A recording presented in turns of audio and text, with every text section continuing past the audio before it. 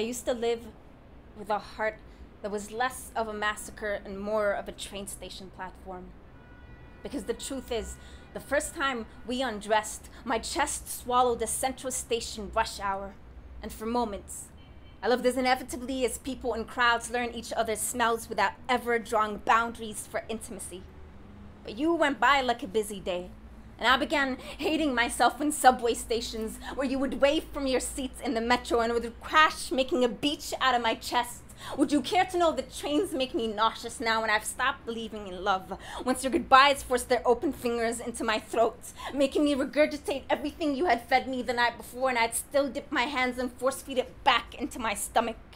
But it was me who wandered off in the end, because I was never built to keep no lover's breath floating or anchor our hearts into a standstill. I wandered off because loyalty is no responsibility for underwater orphanages or people with obsolete backbones or broken hypocrites like myself. And I asked you not to cry rose petals tumbling down the sides of a moving hearse. Try to find serenity in the calm of our end. Because you know, in love as I was with you, I downpoured my guts empty. And in love as you were, the second I got done raining things back in cracked, translucent sunlight, I still pray you find yourself a hurricane that would reduce whatever I was into a drizzle. Although I tried so hard to be selfless enough to make sure dark noticed my desk lamp that had dimmed itself down for the sake of passion, for the sake of saying you are not void. I will fast on my electric surge just so you could feel present.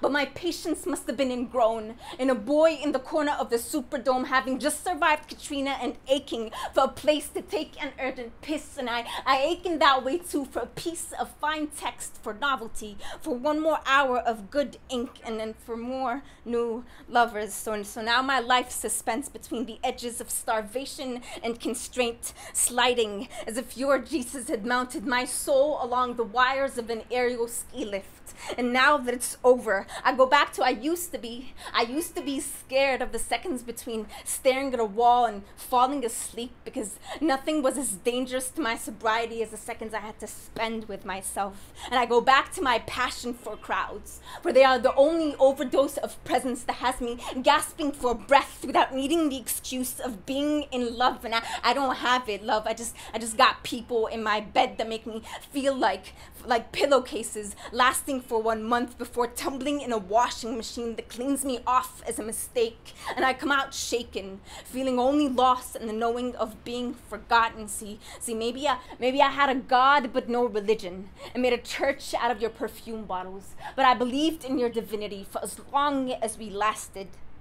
So please, never wish me ill, because I am the one living knowing I left and it's punishment enough. And one day I have children, and every night my babies will dock, and I will lay beside my soulmate, then I will excuse myself from bed, and I'll be writing you into finding me again. But perhaps you were right all along. Perhaps I'm a poet who likes pain and writes lies that make me sound like a martyr to everybody else.